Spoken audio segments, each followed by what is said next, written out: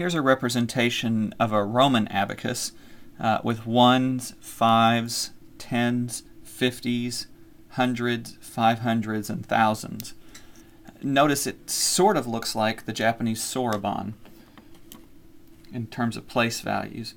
To represent this number, 267, it's two C's, an L, X, V, and two I's. Not very difficult to represent this number. Where you do need to be careful is if your numeral has subtractive pairs, such as this here. The C's not a problem. XL, I don't want to put a bead in each place here because that would mean 60, but XL actually means 40. So what I'll do is I'll put 4 beans on the X line. Same with IV. It actually means 4, and so I'll put 4 beans there. We can add Roman numerals using the Roman numeral abacus, such as this statement here.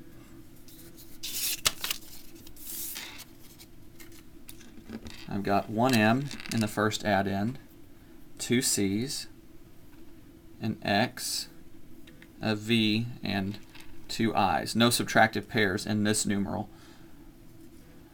The next one also has no subtractive pairs. Three C's, an L, two X's, a V, and two I's. Now I'll go through and see where I have too much of something. 4 on the I's, that's okay. 2 5's, 2 V's actually is 110. 4 on the 10's, that's okay. 150's okay. 1, 2, 3, 4, 5 C's is actually the same as a D. And so the sum here, I've got M, I've got D.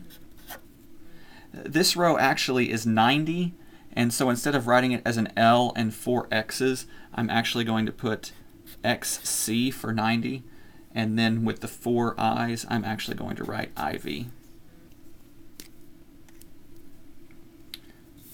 To subtract.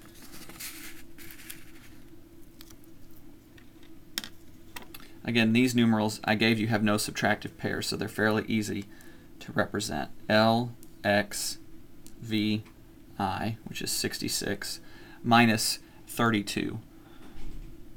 To take away the 2, I only have 1 in the I's, so I can break this 5 down and exchange it for 5 ones.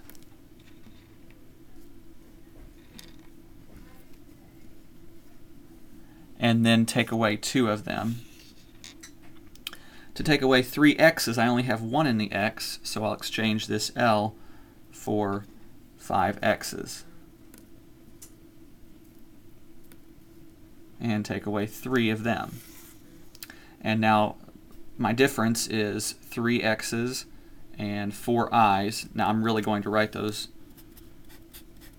4 I's as IV.